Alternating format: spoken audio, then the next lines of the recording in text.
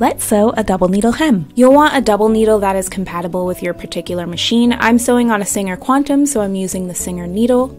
Remove your single needle and replace it with the double needle. Make sure the right sides of the needles are facing you. Thread the left needle first, then feed through another spool and thread the right needle. I'm setting my machine to a double needle setting, and then I just do a test stitch on a scrap, and I found that the bottom stitch is a bit tight, and when it's tight like that it doesn't stretch as well, so I increased the tension and it turned out a lot better. Then I'm basting the hem just 1/8 or 3 millimeters from the edge of the jersey, and this will make it easier for me to sew from the top.